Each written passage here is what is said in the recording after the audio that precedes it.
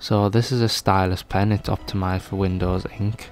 Got it off Amazon for $36.99, so a bit on the expensive side, but it's solid construction, and unfortunately I don't have any of the devices that are compatible with this for me to be able to test it.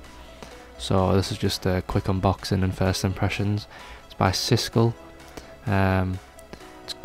It's just solid metal construction, very nice, very sturdy feeling.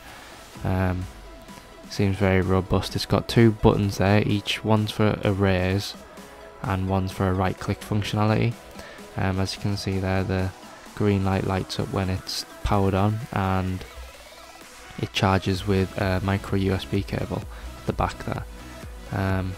The pen comes with a tip removal tool as well as two spare tips, one of them being the same as a tip currently in the pen and the other tip being a soft tip.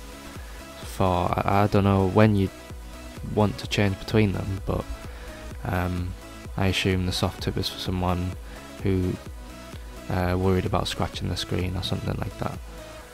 And to use the tip removal tool, you just take it and then pinch just below the tip of the head, and then you just pull it out, and then to put the new tip back in, just push it in, and it just stays in place. So pretty self-explanatory. Also comes with a micro USB cable to charge your pen, obviously, and that's pretty much it.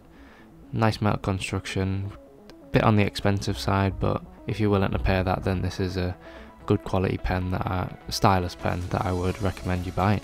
So yeah, thanks for watching, like and subscribe, and I'll see you in the next video.